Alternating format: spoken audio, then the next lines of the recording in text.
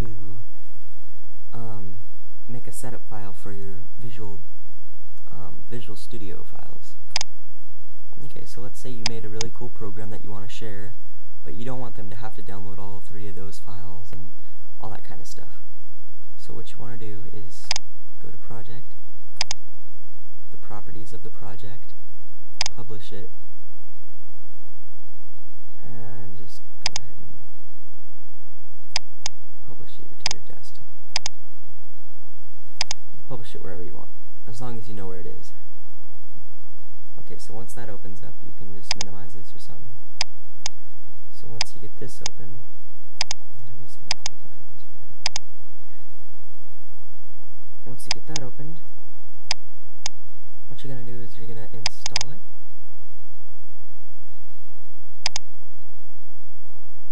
Next, what you're gonna do is you're gonna open your task manager, find your program. You can go to Applications, Media Player, go to Process, and it'll be right here. So find Open File Location, and close out of Task Manager, and close out of your program. Go back a folder, copy it to your desktop, if you see what I'm doing.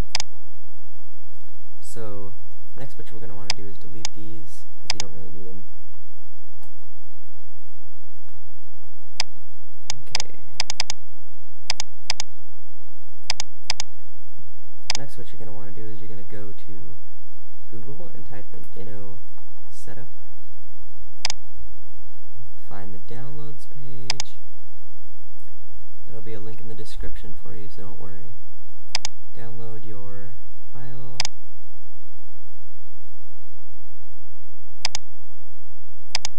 And just proceed with installing it.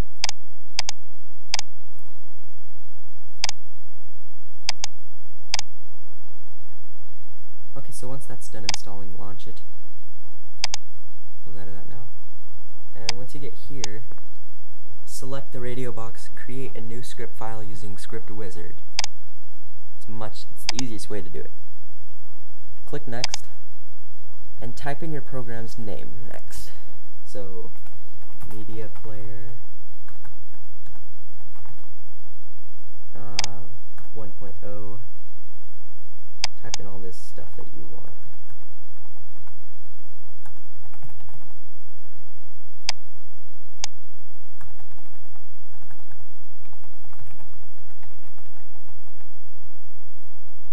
Okay, next. Okay, now what you want to do here is to find the main executable file. You go to your desktop or wherever you put this folder, and get the main setup file. It'll be the only file in there, I'm sure. So click Add Files and add all the files except for that. And of course, I totally forgot to add the icon. Shit. Okay, so just open that, and it'll all be right here. Click Next. Select the options corresponding with what you want. Next, next, next. Just make this your desktop, be easiest.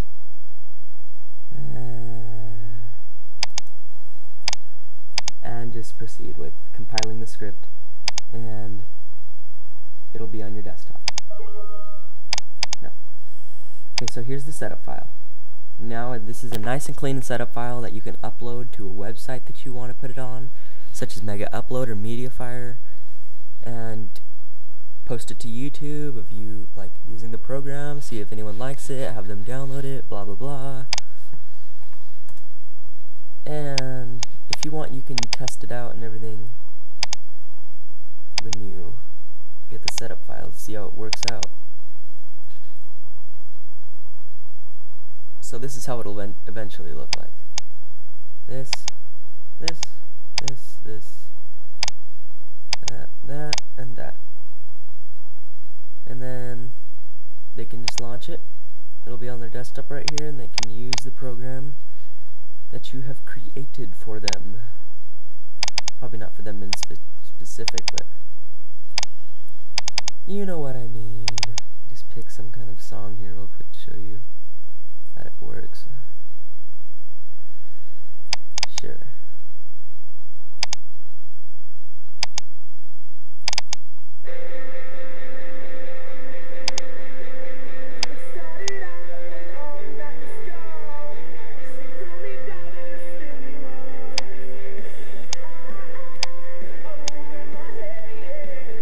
Don't want to get copyrighted. Okay, so that is how to put your Visual Basic files into a setup and upload it. Thank you for watching. Please comment, rate, and subscribe.